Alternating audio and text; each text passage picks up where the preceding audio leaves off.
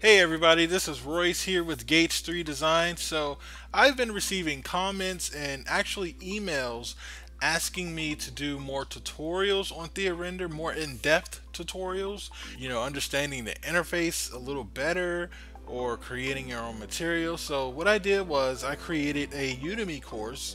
The link is in the description below if you'd like to join. Thea Render has actually been very beneficial for my career. I started off as a drafter, that turned into being a designer. And then I found out about this little program called Thea Render, and there were so many other programs like Maxwell, V-Ray, even Lumion were around, and so I chose Thea Render. Started using it, fell in love with it, started using SketchUp a little more, and I found myself actually doing work outside of working my 9 to 5 in the firm, doing renderings for several clients over the years. So Thea Render has been a good benefit for me. I actually used it a bit when I ended up going back to school, and it was very beneficial for my school projects.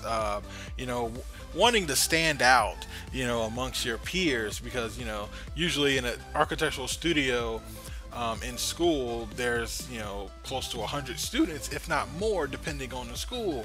So what you want to do is you want to stand out, so when you have that opportunity to do something different, whether it's create animations, create really cool 3D renderings, or whatever it is, you want to stand out, and Thea Render is a great program for that. Joining the course, you'll have complete access. If you have any questions about anything, if you propose a tutorial specifically, I'll create that video if you join the course. So it's very beneficial. You'll learn a lot. It'll make using the program a lot easier. I know when it comes to programs, sometimes it's hard to try to understand everything. In the course, we start from understanding the interface, because that's super important when it comes to learning any program. You have to be comfortable with the interface, to creating your own materials and importing any material that you want using JPEGs. So and manipulating those JPEGs with Thea Render, and not just settling on what is imported.